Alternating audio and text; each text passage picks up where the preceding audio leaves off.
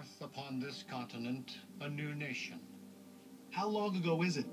80-odd years. Becomes, under his brilliant craftsmanship, editing and reworking, 7 years ago. When a people got together and decided, becomes our fathers brought forth upon this continent a new nation. Amazing. So when he got up and said 7 years ago, the people who were paying attention might have scratched their heads and said, wait a minute, I'm doing the math. That's not 1787. That's 1776. Obviously, the Declaration of Independence. What's the difference between the Declaration of Independence and the Constitution? Conceived in liberty and dedicated to the proposition that all men are created equal. The Constitution condoned slavery. And the Declaration of Independence talked about everybody being created equal and liberty. So he was pressing what we would call a reset button, saying the country didn't start in 1787, it started in 1776. This nation was created on this principle that all men are created equal. That is the fundamental underlying principle of American life, according to Lincoln, and that is a powerful, powerful statement. He is saying governments are instituted among men for only one purpose, that is to secure these rights. And these rights are inalienable, and all people have them, and it is self-evident. Now we are engaged in a great civil war, testing whether that nation or any nation so conceived and so dedicated can long endure. It is our modern notion of democracy that is forged in this moment. The notion of America as one nation really only emerges in the context of what this fight is. We are met on a great battlefield of that war. We have come to dedicate a portion of that field as a final resting place for those who here gave their lives that that nation might live. This is a speech delivered at a cemetery in the heat of battle with people who lost loved ones in a very bloody war.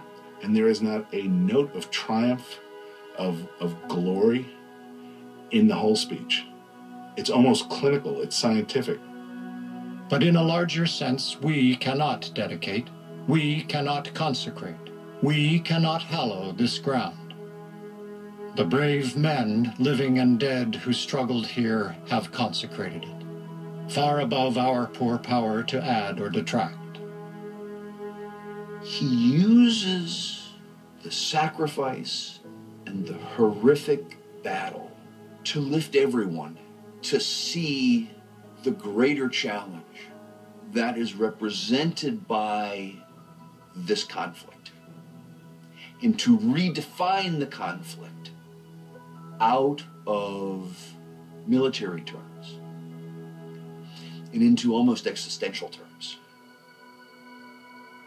The world will little note nor long remember what we say here, but it can never forget what they did here. One thing that I really love about the speech, the repetition of the word here, H-E-R-E. And then he keeps saying here. We dedicate ourselves here, and then struggled here.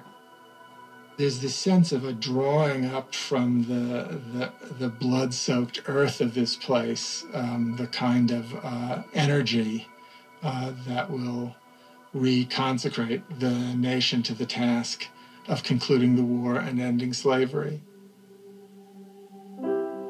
That from these honored dead, we take increased devotion to that cause for which they gave the last full measure of devotion.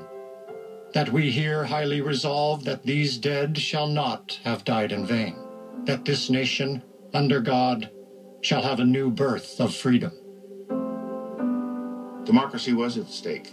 The very essence of the speech talks about it is to be proven that democracy can be sustained.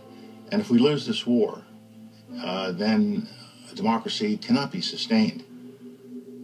The word slavery does not appear in the Gettysburg Address, but nobody could mistake what he's talking about when he says a new birth of freedom. And then he ends with a series of proposals. And that government of the people, by the people, for the people, shall not perish from the earth. Of the people, by the people, for the people, shall not perish from the earth. I mean, that says it all. This country is meant to survive. Lincoln understands that, as did George Washington, as did FDR. This nation has to survive.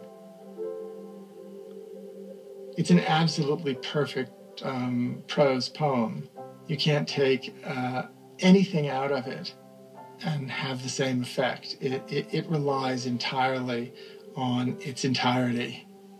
Lincoln, to this day, has given us the most concise, telegraphic, and basic definition of democracy.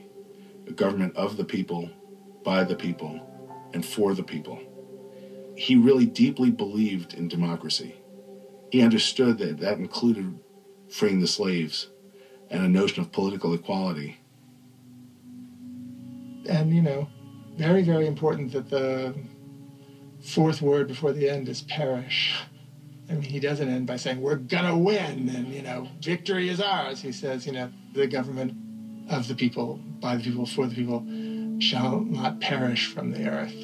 It ends with this kind of like heartbroken sound. It's,